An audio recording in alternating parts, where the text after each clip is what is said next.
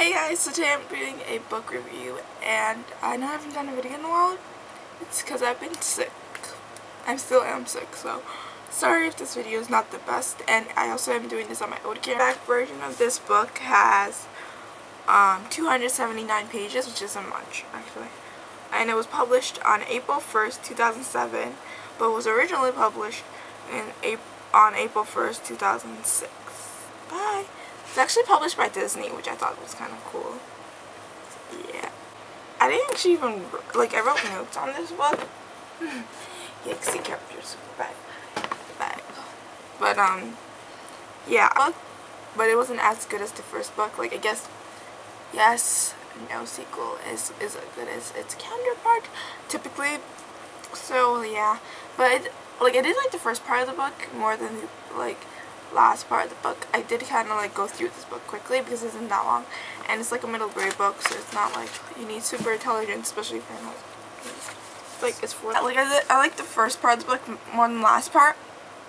I don't know, the quest was kind of the way they started the quest and the quest itself I didn't really like, which is weird because I should like the quest more, but I liked the beginning while they weren't in their quest yet, and the end was girl, that was weird and cool. I have the third book, so I'm probably gonna read that next month. If I get through the books I'm supposed that I want to read this month, I will totally read the next book next month. So we'll see. I really like this, and I wish that the next book is better because sometimes books tend to not be better than the next book, and you just keep going and going in the series, and you're like, no, it's not good. But hopefully it is better. And I'm just going to go into the characters because I actually want to talk about that in this video. I never really talk about characters stuff. But yeah. So Tyson, who is the new character in this book, he's a Cyclops.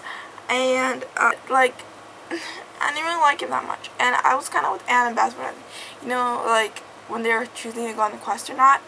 I'm not really spoiling anything. But when they're choosing to go to the quest or not, she's like, I kind of don't want him to come. I was the same thing. I was like, okay, I kind of don't want him to come. But you know,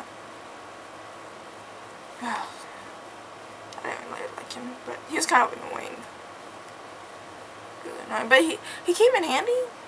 But Percy is the same in this book, exactly the same as before. He didn't show up as much, which I actually really like Grover.